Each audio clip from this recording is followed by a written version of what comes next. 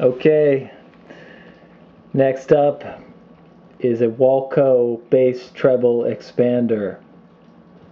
Well, actually no, it's not.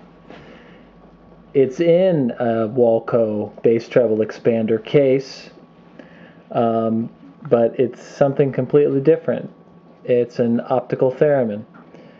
What I did is I replaced the input with a little momentary button, which is on off. Output is still output. All the original labeling is on here. This was a cheap guitar pedal brand from the I don't know, late 60s, 70s. They made some real cheesy products that actually clipped on to your guitar strap and had a cable for your input. So you only had to provide one cable to your amp. But I'm getting off topic here.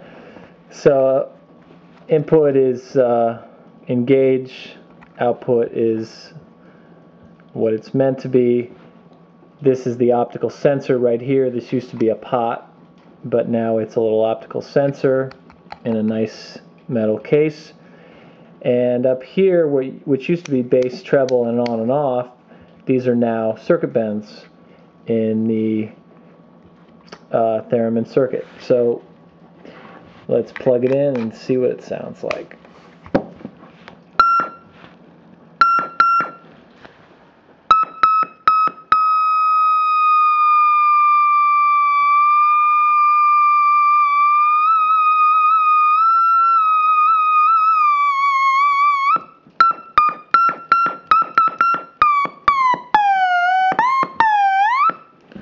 Okay, let's try the first bend.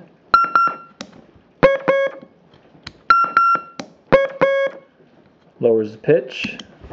Next bend.